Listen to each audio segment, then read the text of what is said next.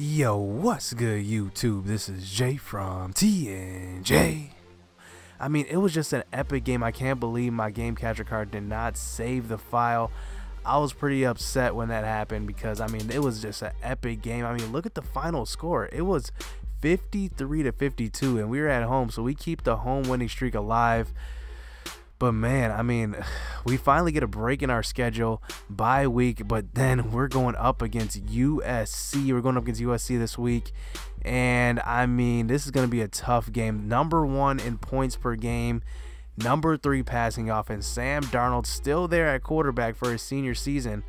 So I'm not going to waste any more time. I'm kind of mad that, you know, the other game didn't get recorded. I'm sorry about that, but let's hop into this game. This is going to be a tough game. We're at the Coliseum on the road with these sliders. I mean, 2 straight epic games. I mean, this season's going to be insane. I mean, if you look at the rest of our schedule, how we end the season, I mean, we go at USC, at Oklahoma State, and at Kansas State. And then we have a little slouch game, Kansas, but you know they're going to bring it with these sliders. But then we have Houston, OU, and West Virginia to end the season. So it's going to be tough for the rest of the season. We don't know how this is going to shape up, but let's get into this, man. USC on the road. Finally, our first Pac-12 team, I believe. But let's get into it. Let's go.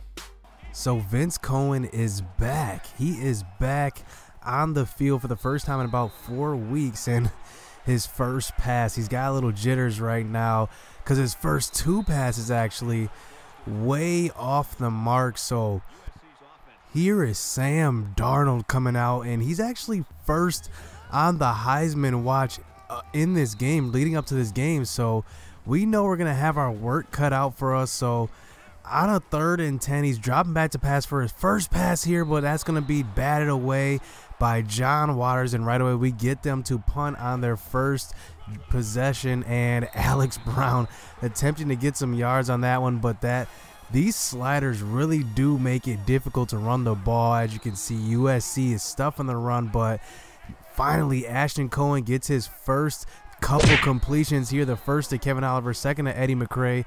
So now facing a 1st and 10 past the 50-yard line. This time Kevin Oliver is going to get open in one-on-one coverage, and you know you cannot guard him one-on-one. His route running is probably the highest on the team. So facing a 3rd and 5, Alex Brown inside the 10-yard line stumbles his way into the 5, inside the 5, and on the next play Ben Miller gets the touchdown, but wait, this one's coming back.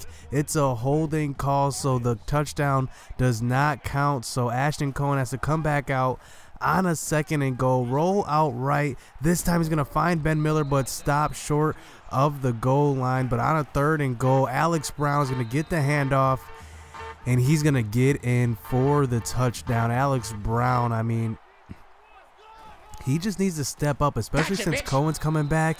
And right back on the next possession, USC couldn't block LaRue Wiley on that when he gets in untouched. So facing a 3rd and 14, they attempt a 4 verts, and this one's going to be dropped, tipped, whatever it is, and Sam Darnold hasn't completed any passes up to this point. So we're playing pretty good defense on him. And here we go, back out on our next possession. Ashton Cohen giving the ball to Alex Brown this time, getting to the outside, and he puts a move on the safety that time. And that's going to be, look at this juke move. Look at that move, straight making him look silly.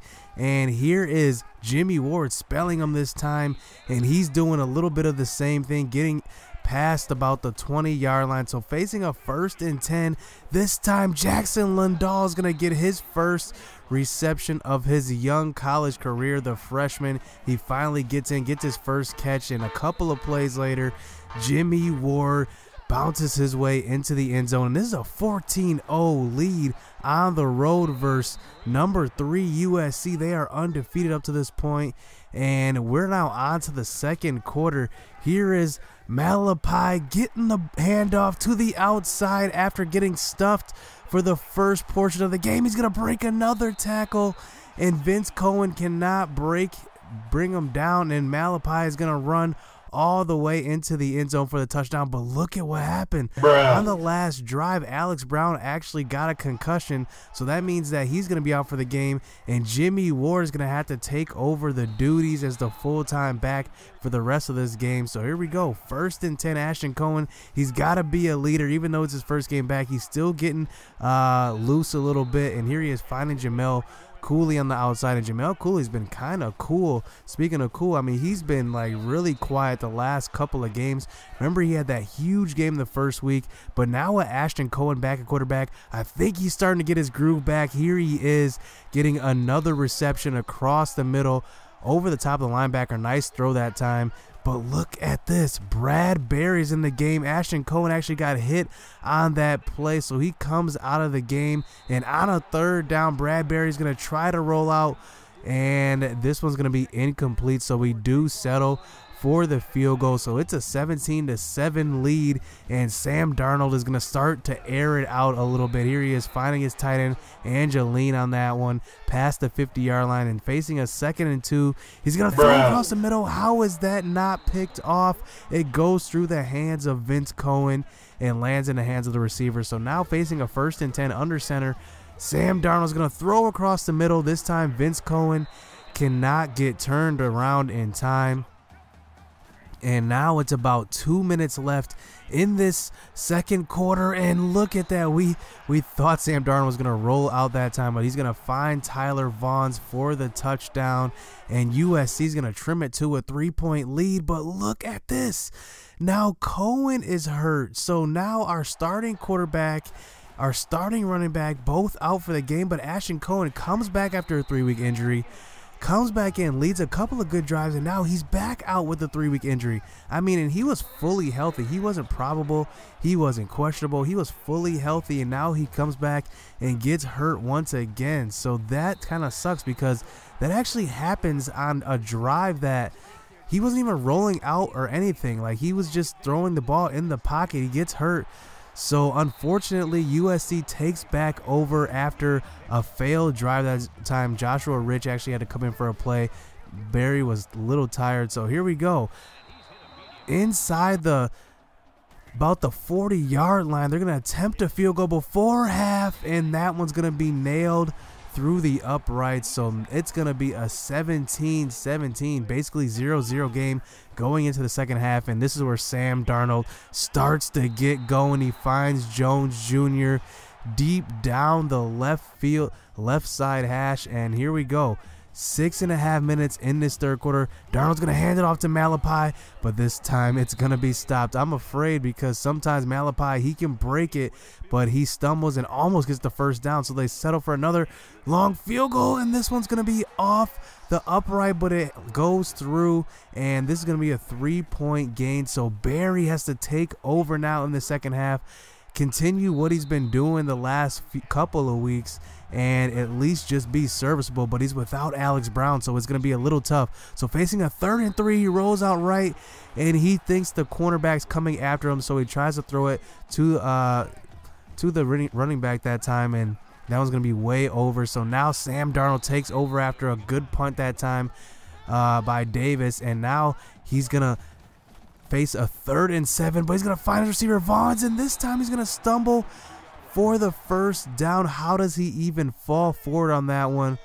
But I guess they take over with the first down. So now we're facing a 2nd down, and Sam Darnold, you know, he's got that 99 overall. So all his throws are going to be just like pinpoint, like on the money. I mean, all game long, all his throws have been on the money. But Lewis Parker on 3rd down stops the USC offense, and we take back over. And we got plenty of time left. We're only down by 3. This is a winnable game. We have to relax. We're on the road versus number 3 USC. So facing a 3rd and 9, we throw over the middle, but now going for it on a 4th and 3. Barry's going to roll and throw it to Eddie McCray. And Eddie McCray with that 99 catching cannot hold on to it. That was actually a bad throw. That was actually to A. I don't know who that was, but then Eddie McCray was in the area, so he dropped the pass. So now Sam Darnold comes back out.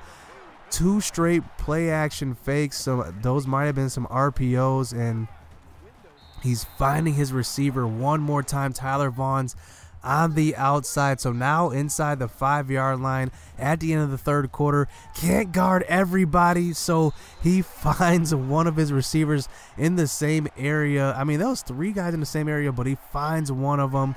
And now USC blows this a little bit open. It's a 10-point game. But Barry, I mean, there's plenty of time left. There's 7 minutes left in the fourth quarter. And Barry this time is going to roll out right on the play action. Find Ben Miller. Nice pass that time, getting the first down. So now past the 50-yard line, facing a 3rd and 7. 6 minutes left in the fourth. He's going to drop back, and the pressure's already getting there. But he finds Herman Rogers. Nice throw that time to find the seasoned vet. I mean, Herman Rogers is a vet at this point. So now another 3rd and 9. He doesn't get his feet set. He lollipops that one, and that's going to be a short throw. And luckily we have Davis, the big foot of Davis, so we trim it down to just a touchdown lead. And now they have 5 minutes left, and ooh, that one is so close to being picked off that time. But Darnold finds Jones Jr., and that's what I'm talking about. His accuracy is just so pinpoint. Look at this. I mean, that throw has to be above and beyond Ron Sands on that one. So facing another 2nd and 6, we're going to stop him before the first down. So now they're facing a 3rd and 2 on the pitch play. This time we're going to get Malapai, but look at that. Bruh. He gets the spot, and that is going to be unfortunate. I don't know how he leaned forward, got that spot, but now Sam Darnold in this USC offense is basically just milking the clock. Look at this. Nickel and diming us all the way up the field, facing another 3rd and 4, but look at these pinpoint throws by Sam Darnold, and Sam Darnold is definitely doing his thing, showing his leadership. Here he is rolling out for the first time in this game. He rolls out, and he's actually got pretty good speed. He's got 80 speed, I believe, and he rolls out that time late in the game. And look at him. These throws are just like on the money. I'm playing man, I'm playing zone. I cannot guard anybody. But facing a third and goal, look at that glitch. He should have had the touchdown that one. You know the Heisman likes to cheat, but this time it works out in my favor. But it's still a 10-point lead. So coming back out, I have 2 minutes left. I have to score twice. So Barry drops back this time, throws over the middle, but this one is going to be picked off. That throw is going to be too far for Eddie McCray. Barry does not have that arm strength to get it in there, and that's going to do it. USC is going to win this game 37-20. And look at this. None of my running backs have over 50 yards rushing. I can attribute that a little bit to Alex Brown's injury, because Jimmy Ward just isn't Alex Brown. But look at Sam Darnold. I mean, almost a flawless game. Malapai does his thing on the ground. And, man, I mean, their receivers were unguardable. They just had it going on offense. Marquette couldn't do anything. I mean, it was just a well-played game by USC. The game plan was there. They executed it. So hit subscribe, hit that like button. We're going to be looking at recruits next video, so you don't want to miss that one. So let's tune in next week. Let's go.